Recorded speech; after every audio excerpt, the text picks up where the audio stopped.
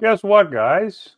The UK government is finally coming to the realization that their EV mandate may not be very realistic. They had very ambitious plans without much of a plan at the same time. But it's kind of starting to fall apart in front of their face. And as we spoke about earlier, these changes in the US government are going to have effects all over the world. And it's starting. Let's talk about this. Roll the intro.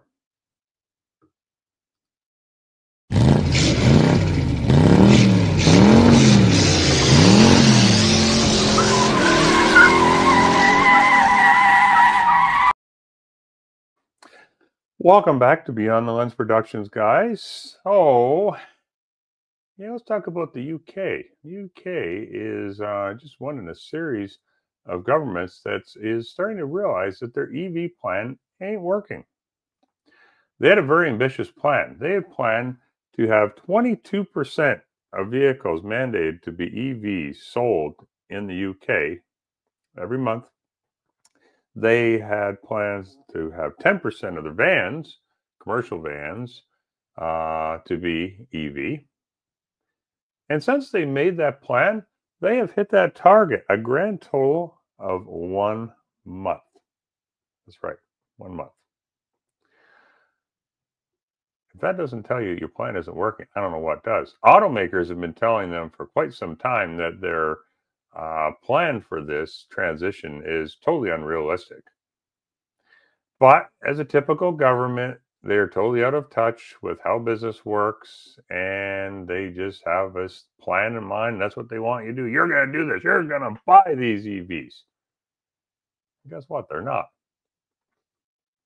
They planned to have 28% of all cars sold in 2025 and beyond to be EV, and they wanted to raise that to what? 2030? 80%. How do you go from 22 to 28, and then in a matter of 5 years, you just jump ahead and you're suddenly doing 80%? The infrastructure isn't there. The demand isn't there. I don't know what they're thinking. Well, I don't think they are thinking really, but that's just my opinion on that one. But by 2030, they basically wanted to make it so that the only internal combustion engine sold in the country would be a hybrid. Now, I think a hybrid is actually an excellent alternative to somebody that wants the fuel economy, but still wants a real engine in their vehicle. So either way, in the midst of all this, they scaled back their EV mandates in 2022.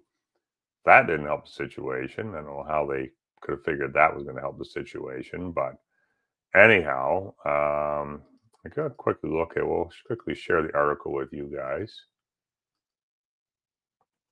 Okay, so here's the article on Car Scoops, and I'll just kind of read you guys some of the highlights. Since if you're watching this on a smaller screen, you're not going to be able to read this. So they said down here, so failure to meet targets will land these companies huge fines of 15,000 pounds, which is about $19,000 US, for every car sold beyond the allowed ratio. So some have opted to artificially restrict the availability of combustion vehicles and spend money subsidizing electric cars by offering discounts. And these things are only going to get tougher according to current plan. Okay. Now, the Transport Secretary has heard people loud and clear and the need for support to make this transition successful. We'll be consulting with you on changes to this mandate, inviting the views and opinions for a better way forward, he claimed the new British government was determined to stick with the 2030 combustion plan. Yeah. This is just another example of a government that doesn't want to listen to the people. They think they know better. They think that they're smarter. Whatever. I don't know. But they also don't want to admit they're wrong. Yeah. The governments are notorious for not wanting to admit mistakes, not wanting to admit they're wrong. It's just another example of that.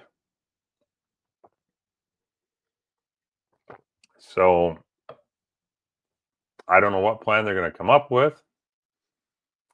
They're definitely going to have to scale this one back and come up with some alternatives, because car makers, they're losing money. They're losing money on every one of these EVs that they're selling, and yet the governments want to keep making them produce these things even though they're not turning a profit. Let's go back to the article a bit. Okay. Stellantis this week has announced it's shutting down a 119-year-old Vauxhall factory plant at Luton north of London, having previously warned that EV mandates and post-Brexit tariffs on UK-EU trade could lead to plant closures. And last week, Ford said it was axing 4,000 jobs in Europe, 800 in the UK. So how much is this EV mandate really going to mean to this government? How much is it going to mean to them not to admit when they've made a mistake? Because their people are losing jobs. Granted, more of them outside of UK, but still, that's still a pretty significant number of jobs for these people. And when Stellantis is telling you it ain't working, that should tell you something, because they are one of the ones that have been the most determined to claim that this whole thing is going to work. So it'll be interesting to see how this plays out and what happens with this. Tell me what you think. Leave me a comment below. Give the video a good thumbs up. Subscribe to the channel if you're enjoying my content. Let me know in the comments if you're enjoying my content, what you like, what you dislike. I would love to hear from you. And until next time, I hope you all have a great day, and I look forward to seeing you guys in the next video. I don't ever slow up, no I don't take shit. I got no love for the fakeness. If you wanna play tough and wanna hate this, I'll always show up. I don't ever slow up, no I don't take shit. I got no love for the fakeness. If you wanna play tough